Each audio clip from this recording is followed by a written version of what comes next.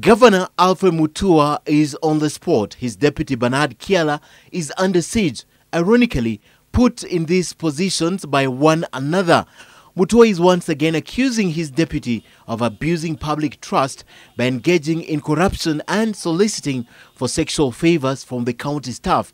Mutua also says Kiala is soliciting for bribes from those who are seeking employment opportunities in the county. My deputy governor, Bernard Kiala, has been using his position to steal from wananchi by diverting government resources to his personal use and using his office to demand for bribes and sexual favors from innocent Machakos residents. Speaking on phone, Kiala has dismissed his boss, who he says has run out of ideas. Mutua has run out of ideas.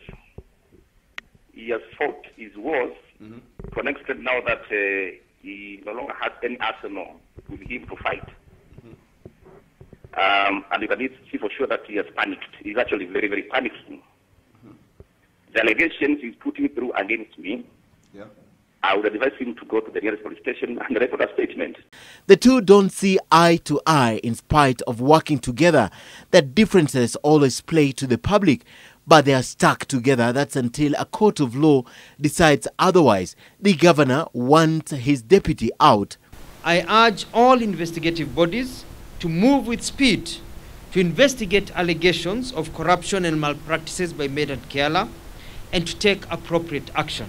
Some of the allegations against the deputy governor include theft of pipes meant for an irrigation scheme in Mwala sub-county, whereby Kiala is accused of diverting the pipes to his farm in Mukusa sub-location in Masinga sub-county. There is a very, very legitimate case affecting Governor Mutua. The case of procurement of second-hand vehicles through single sourcing. All the people who were involved in that scam, starting the county secretary, Francis Mwaka, are already in court facing criminal charges on single sourcing. Last year, the two were caught in yet again another round of dirty linen airing when Kiala accused the governor of withdrawing his privileges, including use of the official car and security. Mutua is said to have also taken away some responsibility from Kiala's office. Governor Mutua has now realized how incompetent he is and that he is unable to run the affairs of Machakos County government. While it's not clear how the two managed to work together, the actions leave no doubt at the kind of relationship they have. The governor and the deputy are elected on a single ticket, but none of the individuals depend on the other to survive. In fact, if the deputy exits, the governor appoints another.